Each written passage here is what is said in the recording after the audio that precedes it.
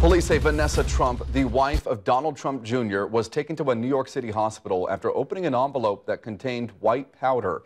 Authorities say she called 911 after opening that letter addressed to Donald Trump Jr. at their Midtown Manhattan apartment. Police say she was coughing and felt nauseous. The Trump Organization did not immediately respond to a request for comment.